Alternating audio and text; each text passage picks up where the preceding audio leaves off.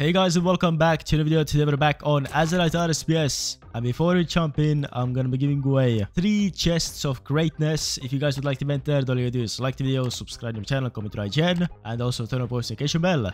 And let's jump into the video. So today we have a starter guide on how to get started on AZERITE RSPS. The first step that you want to do is vote, colon vote, and that will give you a free tier 3 mystic set, including the weapon as well, which is super OP, and it's also a AoE set, which basically means that you can do damage, over a big area. You can kill several NPCs all at once. There are also very juicy referral codes that you can find in the Discord, and those are ref free box, ref release 2, ref free donor, and ref 83745.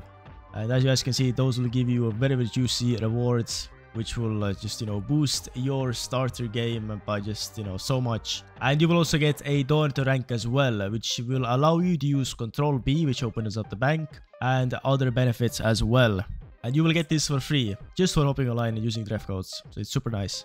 And also you will get a battle pass as well. You will get a free golden battle pass, which has some insane rewards, as you guys can see. Super insane rewards.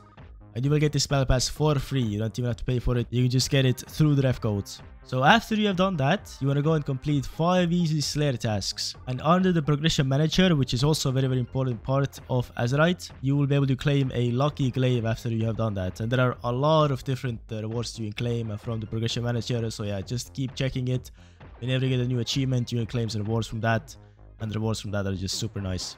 Then after you've done that, there are pretty much 3 options that you can choose from to keep grinding. First off is to progress through zones with your AoE until the Mystic Staff becomes too weak to one-hit enemies. Then you will also do raids. You will have sufficient gear to do raids, at least the first raid, which is the Kingdom Hearts raid, which gives you keys which you can either sell or you can open them and try to get a Oathkeeper Keyblade, which is also a AoE weapon.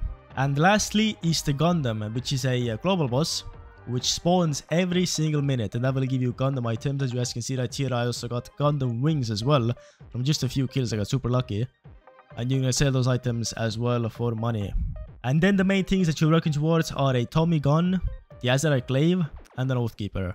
And once you have a Oathkeeper, you can continue doing your zone grinds, because the rewards for completing all of these zones are just so OP, especially towards the end. You can get like tier 8 items. And also some juicy mystery boxes as well, or some caskets. And once you have all 3 attack styles, you can start working on completing different raids, such as Kingdom Hearts 2, Teenage Mutant Ninja Turtles raid, and the Smash raids. From the Teenage Mutant Ninja Turtles raid, you can get a best in slot pet called Minimi, which allows you to put items onto it, and that will help you kill bosses and NPCs, which is super OP.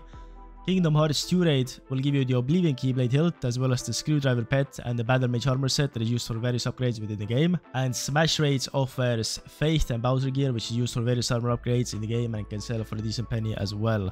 And there are also other global bosses as well, other than the Gundam, for example, the Man Ray, also the Vault bosses, which you want to look out for.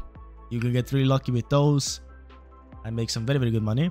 But I mean, I really love opening chests. I don't really like selling my keys. As you guys can see, I opened up some keys right there. But I mean, yeah, overall, it's very easy to get started on AZERITE. The ref codes will help you a lot. Voting will help you a lot as well. Doing Slayer tasks is also very OP. You can unlock different Slayer monsters as well that you can kill for very good gear upgrades. And if you guys have not hopped online, the link to play is in the description.